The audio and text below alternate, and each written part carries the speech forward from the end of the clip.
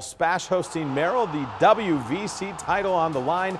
Blue Jays come out swinging. Kelly Page splits two Panther defenders with the kill. Merrill up early, and their crowd loving it. Little change of pace this time. Jordan Heinrich with the soft tip.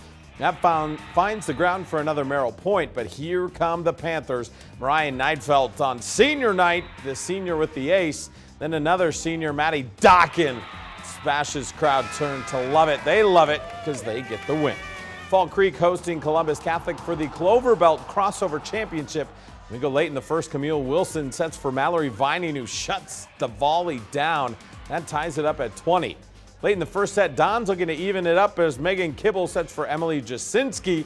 Gets it through the Crickets block, 22-all. Now to the second set, Camille Wilson looks to get this over the net. Dorsey Walker denies it's 19-11. The Crickets, just too much. They take it in straight sets.